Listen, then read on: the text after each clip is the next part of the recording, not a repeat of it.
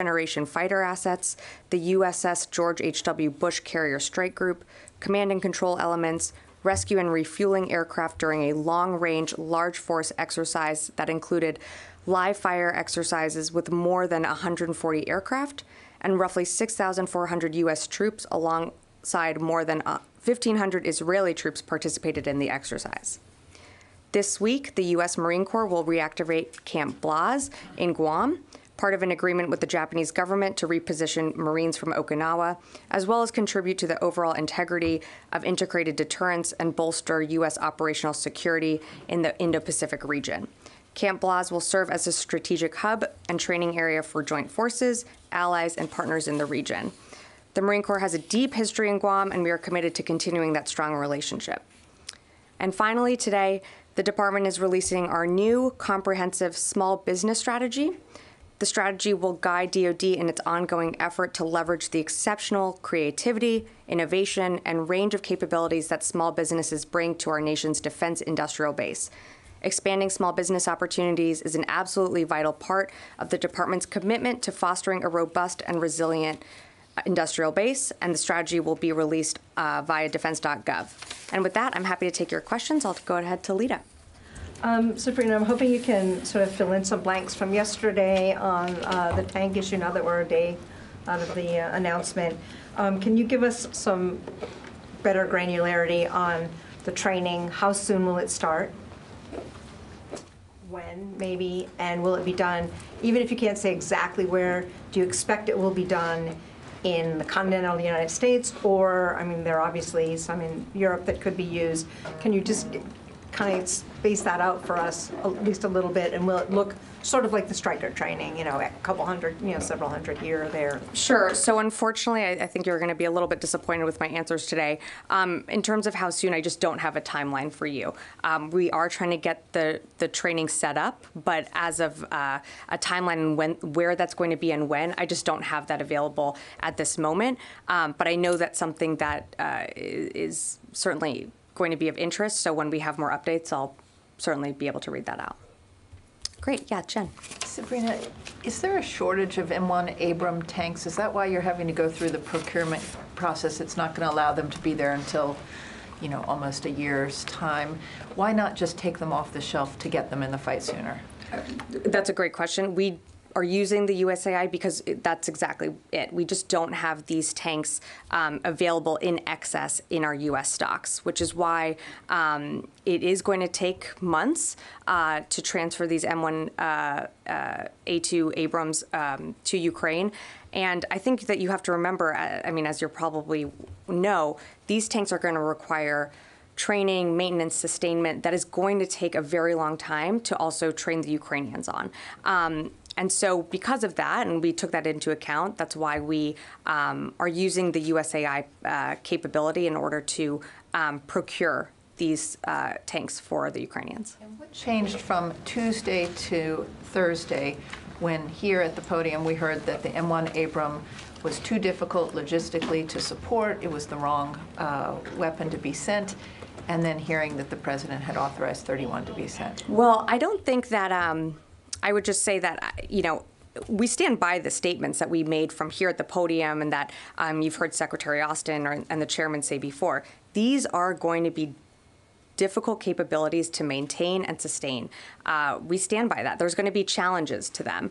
That said, following the Secretary's visit to the Ukraine Contact Group, meeting with partners and allies, we saw a commitment in immediate capabilities that could be rushed to the battlefield right now, or in the near term. And part of our commitment to giving the Abrams is a long-term show of commitment. And so the timing made sense, along with our partners and allies announcing other capabilities that they were going to give to Ukraine. And so again, I wouldn't say that decisions changed. We've always been very honest about the challenges with these capabilities. Tony. Can you walk a little bit through Tank Build 101? You mentioned this is the M1A2 Yeah, that's model. what I specialize in. I'd be happy to. That's why I asked. So this implies that they're going to upgrade older model M1A1s that are not in the active Army inventory into this A2 configuration. Is that accurate? We're working through the details right now. We're trying to procure new tanks through the USAI, but again, we're working through those details right now, so I don't have any additional updates on that. So new tanks implies building from scratch, taking pieces together, putting them. That's not the way the Army's done it for the last 20 years. Well, so check into that. Well, it would entail working with industry and contracting those out, and part of that is acquiring new tanks. So that's where the process, that is our goal in the process. In terms of final delivery, again, we'll keep you updated on that, but that is the goal of what we announced. New versus, new meaning upgraded model to the older models, the A1 models. That's all. If you can pull that string and get some clarity on that, that would be helpful. And on the training question, can you check also, is there going to be like simulation in Europe? You're going to fly simulators over there, or is there going to be like distributed test training from like Fort Benning's Armor School, where guys can be at computers in Ukraine and do it virtually like that? That would be useful to know. Well, we have many different ways to train on the Abrams. Again, we haven't started that training, so I don't want to put the cart before the horse here. When we have more details, I'd be happy to get back to you, and I'm sure I could have made a tank joke there, but I didn't. Thanks for doing that. Yeah. I had a question about Camp Blaz Yeah. in Guam. The last I had checked earlier today, the Marines hadn't given a number for the number of Marines that would be going to that new camp. Can you provide that number? And additionally, there was a new unit that's going to be located on Okinawa. So is that a backfill? Because my understanding that for decades, the U.S. and Japan have been working to move U.S. forces off of Okinawa to Guam.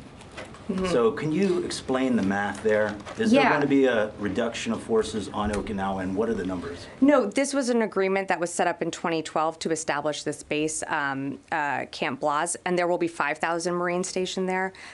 Sorry, I should have read that out at the top.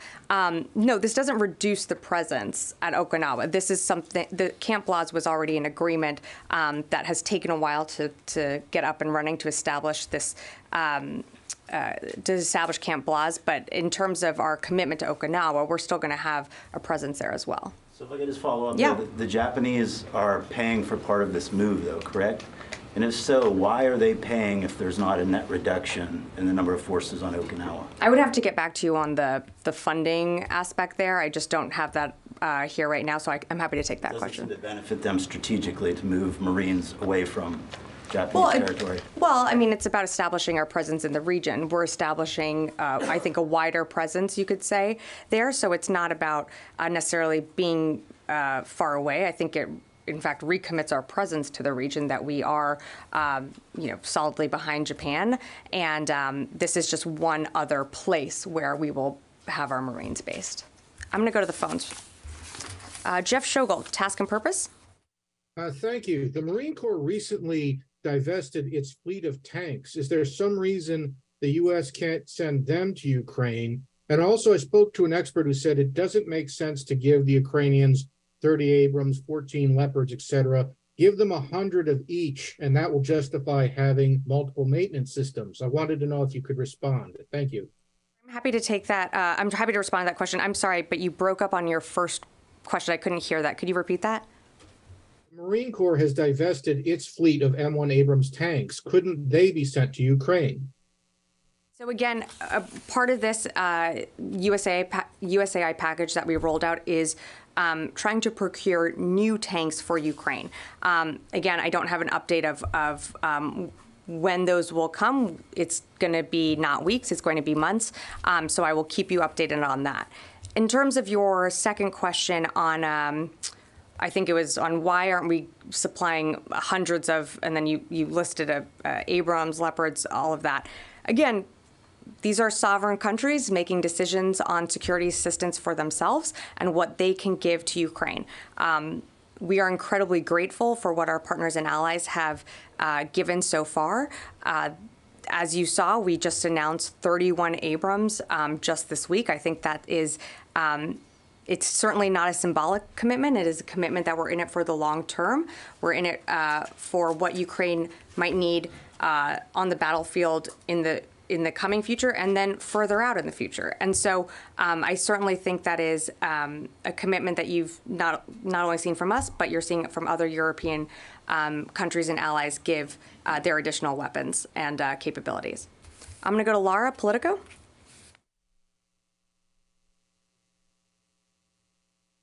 Hey, thanks, Sabrina. Sorry for delay. I needed to unmute myself. Just wondering if you could tell us whether we are sending the depleted uranium bullets along with the tanks. I'm going to get into any more details about what we're sending. You've seen the release. It's posted on defense.gov. That's about as far in detail as I will get right now, Laura. Thanks. I'll come back in the room. Janie. Thank you, Sabrina. Upcoming Secretary Austin's visit to South Korea this weekend, what agenda will the two secretaries discuss? Yeah, well, I think you'll see the Secretary certainly highlight our commitment to the region. I don't want to get ahead of the Secretary and his trip that you just mentioned, as you know, is coming up and heading out on Sunday. But again, our commitment to South Korea remains rock solid, and he's looking forward to meeting with his counterparts there. Do you have any plan for meeting with South Korean President Yoon Suk-yeol? I don't have anything to read out about a meeting now, but with more details, when we're ready to release more details on the trip, be certainly happy to get them to you. Sure. What is your view on the weapons deal between Russia's Wagner Group and North Korea here? Well, we've seen the Wagner Group try and procure and be successful at procuring weapons from North Korea. I think that shows further isolation, that Russia is depleting its stocks pretty quickly. And, again, when you're turning to a country like North Korea, Iran, these are countries that are already isolated from an incredible alliance that has been built around support for Ukraine. And so I'll just leave it at that. Yeah. Thanks, Sabrina. This morning, AFRICOM announced that the U.S. military conducted a successful counterterrorism operation in Somalia. I just wanted to see if you can give us any details on that. Was that a drone strike? Who did it target? Was it an ISIS target? Can you name the target? How did it go? Yeah, as you know, AFRICOM put out their statement. It was a successful operation, but I just don't have further details to announce at this time. I believe they will be providing some soon. Yeah. Sabrina, yesterday when President Biden announced this tank, the tank aid to Ukraine, he said Secretary Austin advised him to do that. He did. And could you tell us, based on, because we heard from this department several times that it's not a rational, like it's not tactically, it's difficult to maintain, sustain them. Could you tell us what was the rationale behind Secretary Austin's advice? Was it a political or was it a military tactical advice? Well, I think the Secretary and the Chairman's position when it came to the Abrams has not changed. I mean, it is going to be a challenge to sustain and maintain these tanks. That said, following the contact group, following meetings with partners and allies there, and again, these are almost 50 nations participating in the contact group, the Secretary came away from those conversations feeling that we needed to provide a long-term commitment to Ukraine. And we know that it's not just going to be armored personnel carriers. It's not just going to be infantry vehicles, tanks. I mean, these are all capabilities that are going to enable more maneuverability. But it's not just one system that's going to be the magic wand that all of a sudden ends this war. But providing a long-term commitment was something that the Secretary felt very strongly about. And that is why he recommended to the President that we do provide these Abrams. And, I've seen people say, well, is this symbolic of, something just given to Ukraine so you could unlock other allies to give their tanks. And I would say to that I don't think a battalion of Abrams giving to Ukraine is at all symbolic. This is a real capability that will certainly give Ukraine an upper edge on the battlefield. Yeah. Ukrainians are asking many other complicated, sophisticated systems as well. Yeah. But of course. But tanks, Can you explain to us, elaborate on how these Abrams are going to play into the long-term commitment? What do you mean by that? I really don't get it. Well, the long-term commitment is we don't know when this war is going to end. I mean, it could end tomorrow if Vladimir Putin decided, but it doesn't seem that he is going to make that decision. So this war could go on till the end of the year. It could go on for many years.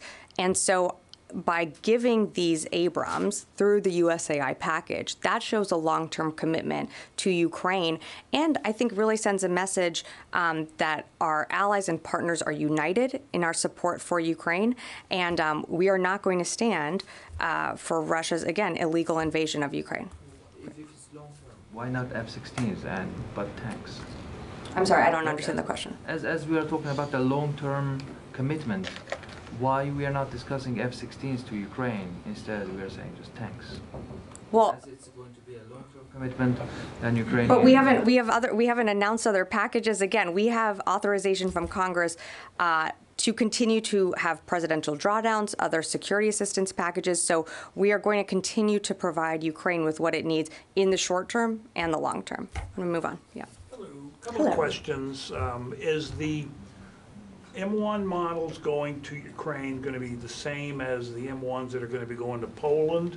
Because General Dynamics says Poland's getting the M1A2 SEP V3, the top of the line. Right. M1. I mean, is it going to be the same as Poland is getting? I'm just going to say that it's going to be the M1A2. I'm not going to get into further specifics on that. And also, can you comment on Russian? The Russian ambassador here said that this is it's an escalation of I mean, I feel like I've heard that talking point before from them when it was, whether it was the javelins that we were giving or the HIMARS and then the Patriot. Everything seems, I guess, to be an escalation. I don't view it as that. This is a war that Russia started, invading a sovereign state. And the only escalation here is the continued barrage of whether it's Russian strikes against an electrical grid or killing innocent Ukrainian civilians. That is the escalation that we're seeing. So I don't view our support for Ukraine as any escalation at all. Great. Yeah. Hi. Hi. Thanks, Sabrina. So we're sending in the tanks. They could be susceptible to air attacks. Does it make sense to send in air defense, like they were mentioning the F-16s? Is that next? And it seems like we keep pushing the envelope on what we're sending as the war evolves. So I was curious, what is the new line for us here? Well, I don't know that we've ever drawn a line. We've certainly, we're not going to take anything off the table here. We are given air defense capability systems, and we're training the Ukrainians on the Patriots right now. We've seen them make incredible use of some of the air capabilities that not just we have given, but other countries and other partners. In terms of what's next, again, I'm not going to get ahead of any packages that haven't been announced or any decisions by the president or the secretary, but I think our commitment remains, as you've seen, pretty forceful with Ukraine. It seems like Ukraine, that was the next thing they were asking for just after this decision was made yesterday with the tanks, was the F-16. So I was just curious if that was on the table or up for discussion. Yeah, I saw nothing to announce today. Thanks. Yeah. Hi. Thank you for the briefing. My question is about the follow-up of procurement of the tanks. Sure. You just said that you will provide M1A2, the top of the line of the Abrams, to the Kyiv. But some reports suggest that because of the secret armor of the Abrams in the U.S. Army, the United States does not want to send its tanks and decide to order from the manufacturers rather than pulling from the stockpiles to prevent these secrets to be discovered by Russians. Can you confirm these reports? I cannot. No, I have nothing to say. I cannot confirm that report. We're giving the M1A2 variant of the tank. Again, this is something that we're trying to newly procure through the USAI, but I have nothing else to comment on that. Yes, hi. Thank you very much. I wanted to get back to the Russian allegations about this is an escalatory step by sending the tanks. You said that you've heard that type of language from Russia time and time again. Is it the sense in the Pentagon that Russia's rhetoric is just bluster and that they don't have the capacity now to really strike back or further escalate or draw some sort of red line that would escalate the conflict perhaps to a nuclear level or something else? No, I mean, we of course take what Russia says seriously. I think we've just heard that line before, that every time we announce a new round of security assistance, they always seem to say, well, this is escalatory. Again, what is escalatory is them continuing this war each and every day, where, Vladimir Putin could make the decision tomorrow to end it. You had a question on, I'm sorry, and I'm blanking on the second part of it. Is the sense in the Pentagon that there is no red line now that would cause Russia to do something, to take the war to a level that would involve NATO or an attack on NATO, or the use of tactical nukes as they've threatened before? Well, again, we've seen no indication that Russia intends to use a nuclear weapon. In terms of a line that would be crossed, I would leave that to Russia to answer that. All we can continue to do is to continue to support Ukraine with what it needs on the battlefield. And that's why you're seeing immediate support flowing in right away to the country, and then also seeing long-term commitments. But in terms of, what Russia says, again, we do take seriously their threats against Ukraine, against any of our partners and allies.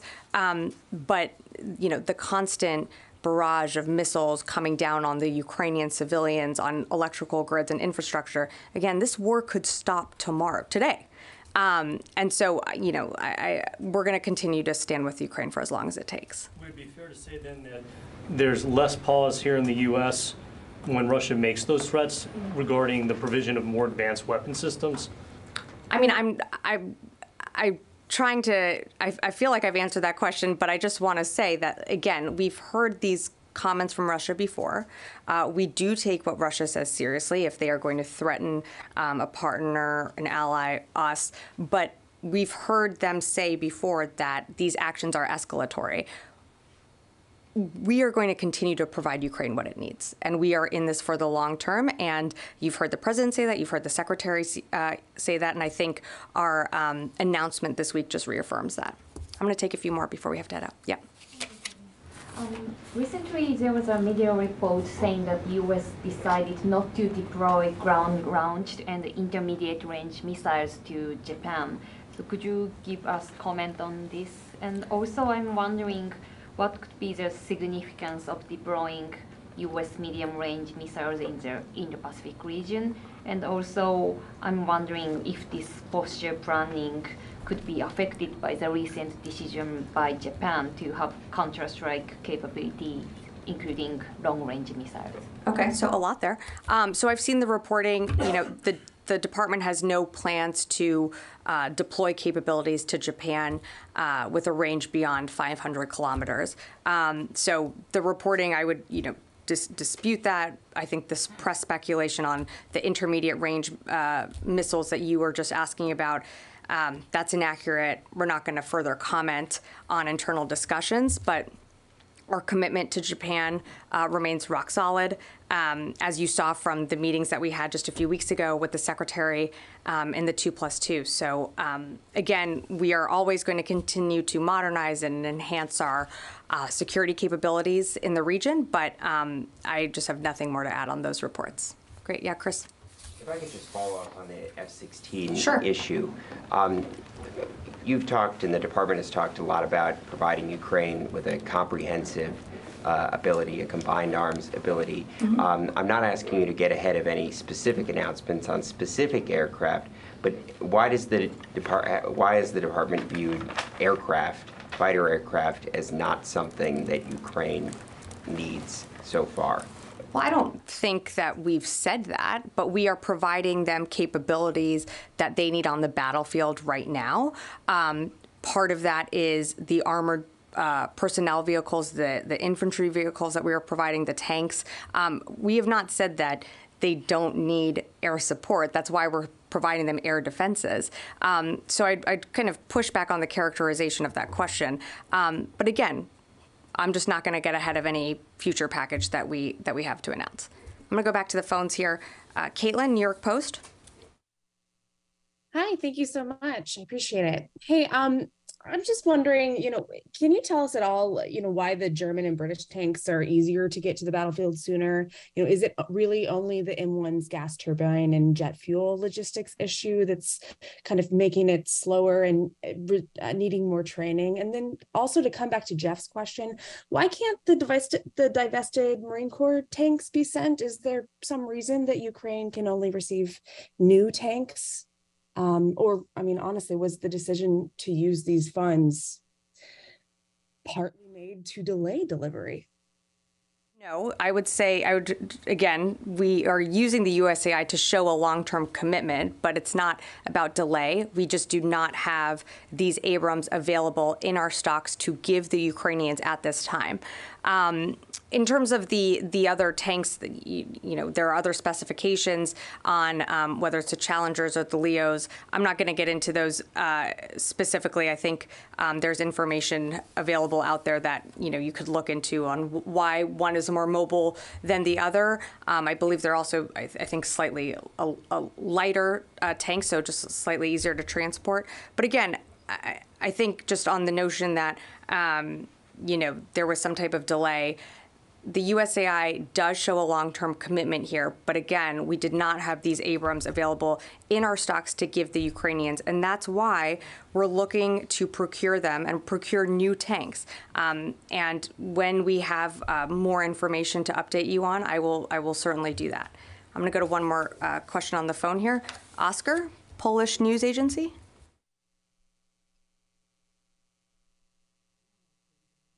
Hi, thank you for taking the question.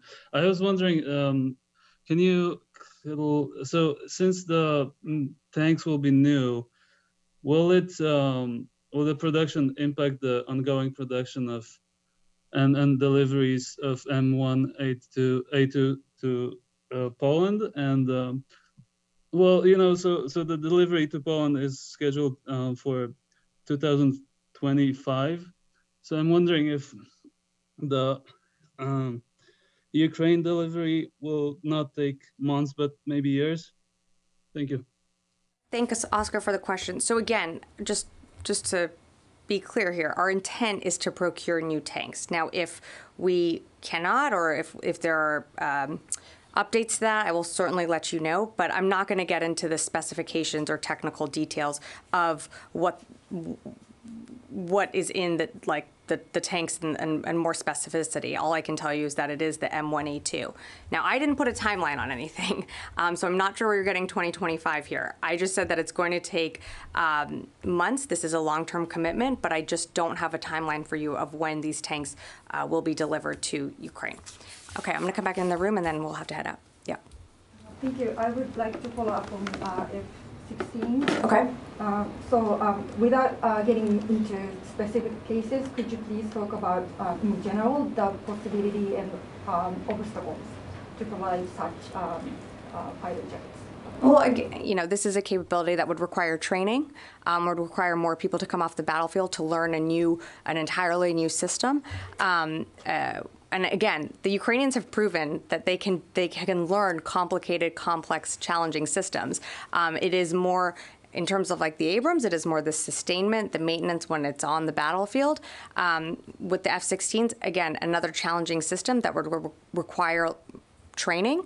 And I'm not going to get ahead of any announcement because I don't have an announcement today. So I'll leave it at that. Yes.